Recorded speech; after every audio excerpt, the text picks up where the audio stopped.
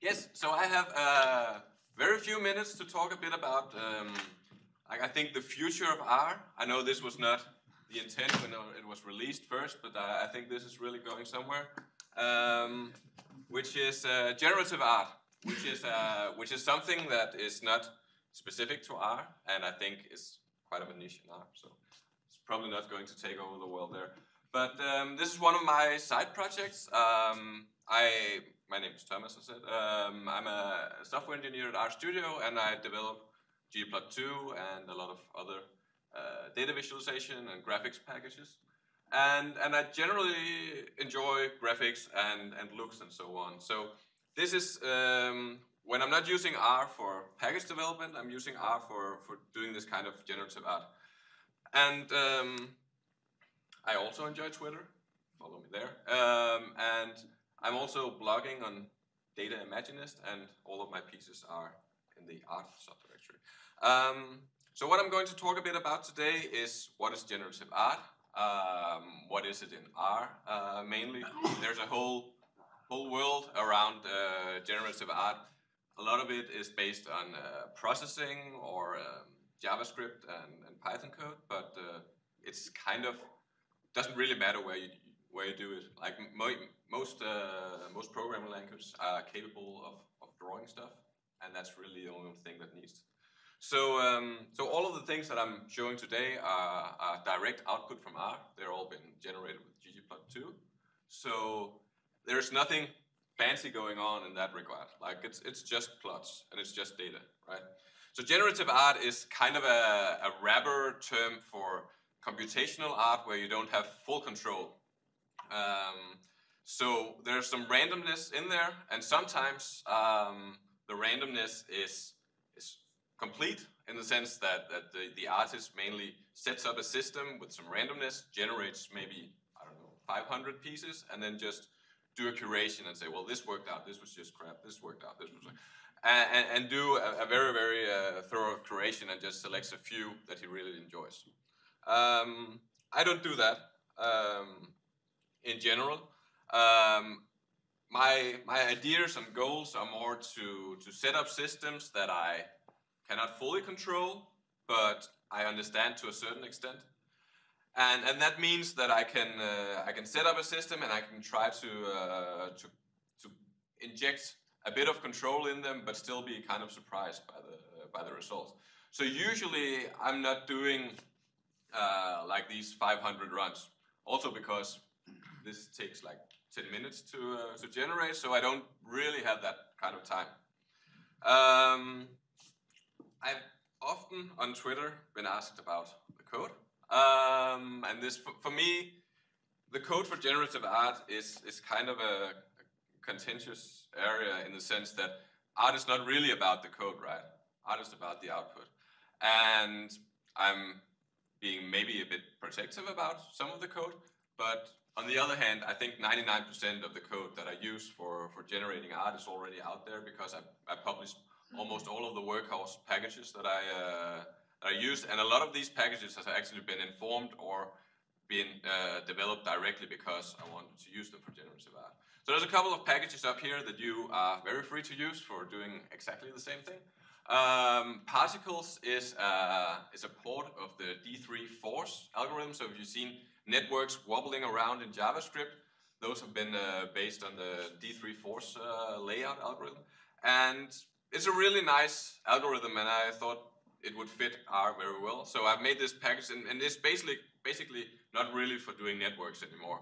It's for setting up a system with different forces and different constraints, and then just throwing particles in there and iterating on them, seeing what happens.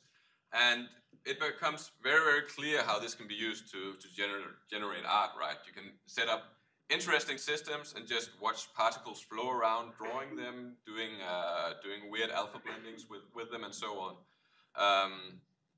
And the other workhorse package of some of my work is the ambient package, which is a package that does generates random flow fields, so Perlin noise and simplex noise and whirling noise, if those mean anything to you. People have won Oscars for developing these noise algorithms, so like those are really cool.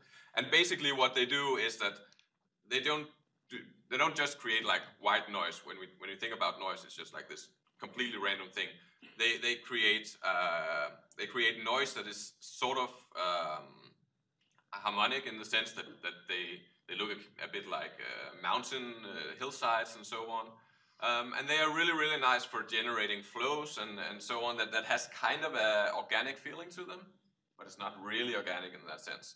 And all of what I'm showing here relies heavily on these kind of flow fields. So these kind of flows that seems like things are diffusing into water and so on are based on this idea of simplex noise, and which really is just random noise.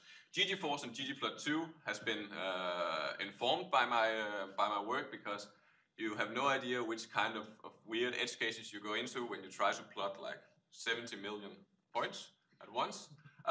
So a lot of the speed ups that I've been trying to put into ggplot2 has actually been informed by some of that. So hopefully it will benefit you all, whether or not you enjoy this kind of things. The last thing is RAG, which is a graphic device. So when you type PNG braces and create a PNG image from your plots, RAG is kind of the same. It's based on another underlying library called AGG, and it has been informed in the sense that the graphic devices that comes with are sorry to say it, they are a bit ancient and not that fast. And I'm trying to kind of push that, and hopefully maybe we can push it into R as well, so it's benefit everyone. So I am my inspirations specifically are very much to look into like nature and what nature has to offer, because I think nature is generally beautiful, but just trying to emulate nature in itself is also maybe kind of boring, right? Because you can just go outside and get precisely the same and take a picture, right? So you need to do something more. So you get inspired by nature. And these pieces, for instance, has been inspired, or this system. Usually I make a system and then create multiple pieces and trying to push the boundaries of that system. So this system has been inspired by the storms on Jupiter. I think those are really, really beautiful. And the Juno satellite is just sending like a stream of extremely beautiful images, high-resolution images of the cloud storms in Jupiter. I really wanted to try to not do exact replicates of that, but just trying to get that swirling feeling. And that kind of led me to inserting big objects and kind of have this swirl to follow around that and get more turbulent below them and so on. So what I want to do is, like, I want to take this natural phenomenon and then just try to bend it, right? I want to take that control I have when I create a system that is almost natural and then just throw completely unnatural things at it and see what happens, because you cannot do that in nature, right? So as we talked about, there are flow fields and networks and particle system and all of these things that are actually quite computational, computer engine stuff and things that you can learn and think about with outside of generative art. All of these can inform your art, and you can kind of have a relationship where you learn about these things. You can use them in your real life as well, but you can learn them from the onset of you want to generate some beautiful pictures. And yeah, time's almost up. I'm not the only one doing this in R. There's a lot of people that are doing outside of R, but there's a lot of people, or there's 4 people specifically, and probably also some more, who is beginning to really take this and run with it. And it could be fun to have more people joining in. But these are also just people that are fantastic to follow on Twitter, because they make beautiful art. Yes, that's all I had to say. Thank you for your attention.